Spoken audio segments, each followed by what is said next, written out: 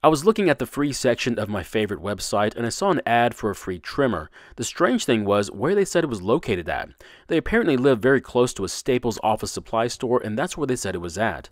After driving 20 minutes to Midtown, I drove behind the building to find this trimmer sitting in the shade of a tree. What's up everyone, and thank you for stopping by. Today's project is this Weedeater brand trimmer, and the problem is I don't know if it works. Now the ad didn't mention what kind of condition it was in, but I hate to tell you, I'd rather not know anything about it because I find it more exciting when I figure out what the problem is. Now, I'm going to try and repair this trimmer, however, it may not be the exact repair you need to make to yours. We'll explore other options later in the video. Now, we're only going to mention what these other options could be. We don't have enough time to look into them, but if you need more information about these other options, you're welcome to ask as many questions as you need to. The first thing I like to do is look over the machine and see what kind of condition it's in. I'm glad to report this thing is in really good shape, and what I'm talking about is there's not a lot of cosmetic damage to it, so it doesn't appear to have been abused at all. The next thing I want to do is see if it will start and run if I put some fuel into the carb's throat. After removing the air filter cover, we can see that the air filter has definitely seen better days. It's beginning to break down. If we did start it, it would have gone inside the engine, so we'll just get rid of it for right now. If we do get this engine working, I'll order a new filter, hopefully before the next mowing season.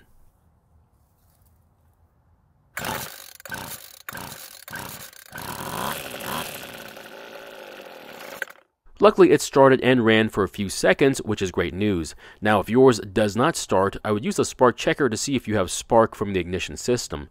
Also, if you're curious to know whether your trimmer head is supposed to spin during the test run, just spin the head by hand, and if it won't easily spin to make a full turn in either direction, then it means you do not have a clutch and it will spin during the test run. Now this one is tough to spin, and that means it does not have a clutch under this part of the plastic cover, and that's why the trimmer head was spinning during the test run. I also noticed that one of the strings is longer than the other, so I'm just going to cut it to be the same size as the other one. That may be a bit OCD of me, but I've learned to live with it. So there is some fuel in the tank, but I'm going to pour it out and get rid of it because I don't know how old it is or what kind of condition it's in. I also noticed that there's a few loose things inside the fuel tank, so we're going to get them out and see what they are. So it looks like the fuel line for the filter has broken off in the tank along with the plastic splice for the return line. That means we'll need to replace the lines, but it looks like we'll be able to reuse the filter and the splice. Now there's still one good fuel line going to the tank, but it's the return line. Just as a test, I'm going to make the return line the fuel filter line because I want to see if we need to inspect the carb. If this works and the engine runs, this quick modification will save a lot of time. I'll just cut off the end of the line, then I'll install the filter to it, move it back inside the tank, and then add a splash of fuel. And then the most important part is to move the fuel line from the upper port to the lower port, which is where the filter line goes. Now this black fuel line did not come from the factory, so it means someone did work on it, but by how it looks, it's been a few years ago. Now the purge bulb also isn't stock either, but like the fuel line, it's also a few years old. Now, when pressing the purge bulb, if it does not fill up with fuel, then the engine is very unlikely to start. Luckily, ours is filling up, so that's a really good sign that our carb is working somewhat.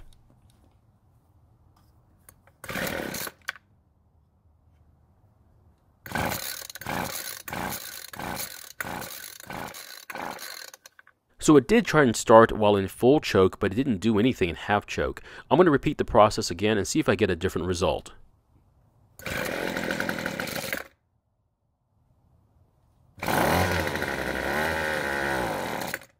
Now after doing the test again, this time it started in the half-choke position, but the engine still died. What that means is that the carb is not able to get enough fuel to the engine in half-choke, so we need to take it off and inspect it for any problems.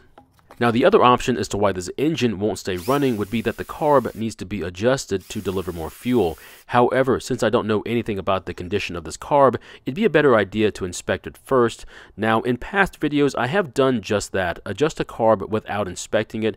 In those videos I offered a quick fix for a running problem, and what I'm doing now is offering you a long-term fix instead of a bandage. After getting the carb off the engine, the next thing I'm going to do is run the new fuel lines. If you want to inspect the carb first before doing this, that's totally up to you. Now once the old lines are out of the tank, I can see that the holes in the tank are two different sizes. That means we'll be using two different line sizes as well.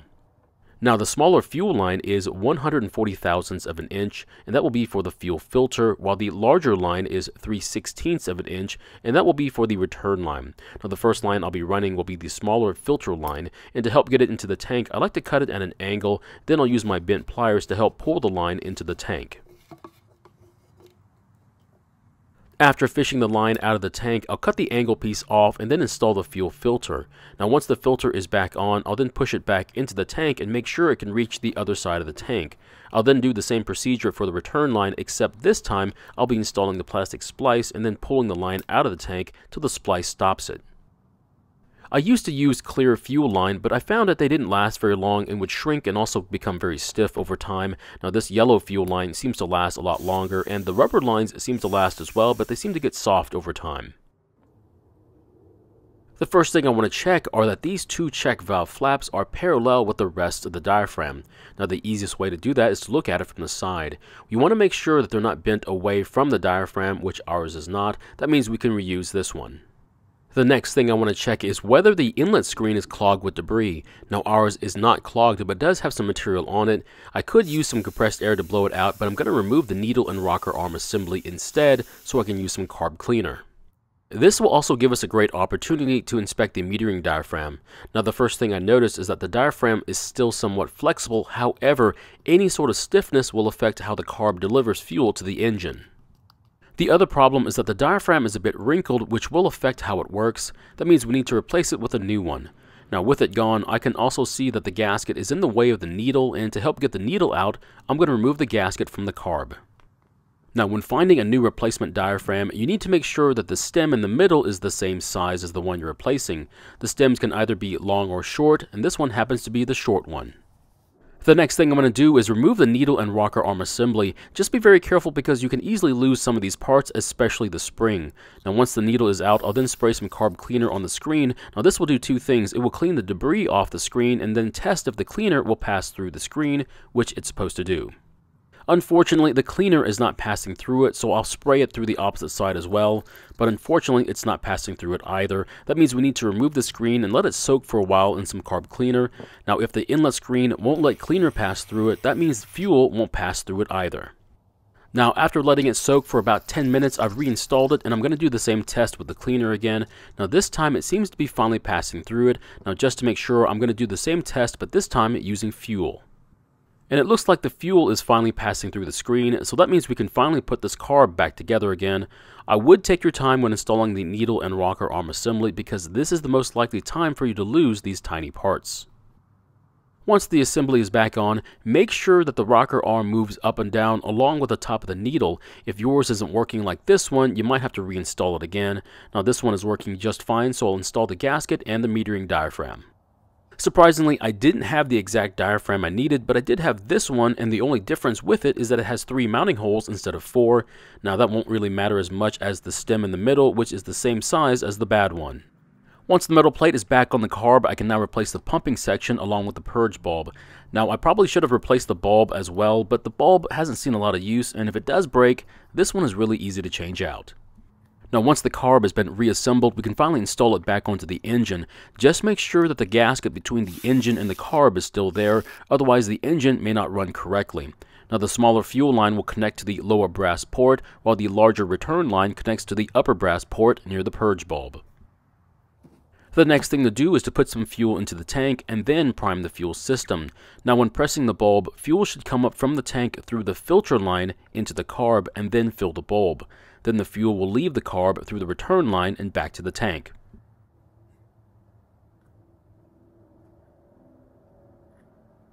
As you can see, the fuel is flowing through the lines like it's supposed to.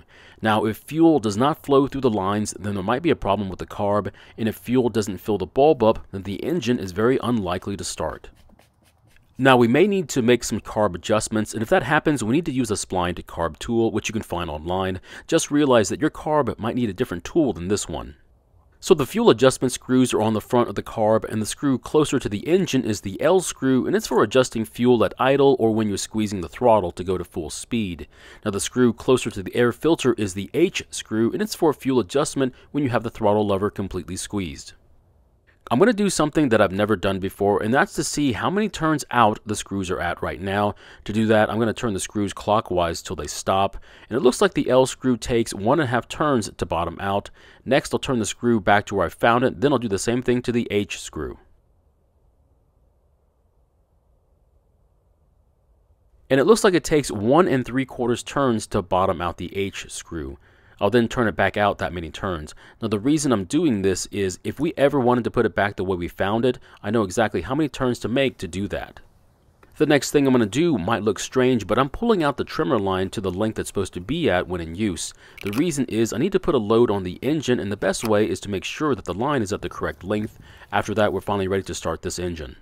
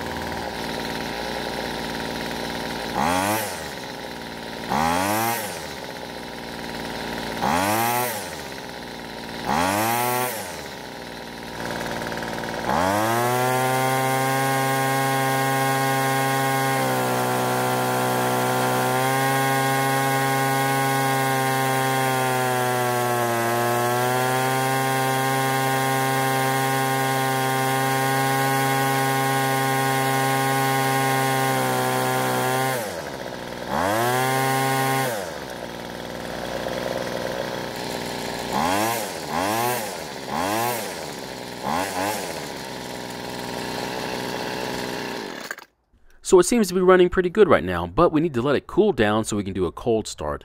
Now just because it runs well on these settings doesn't mean it'll work for a cold start.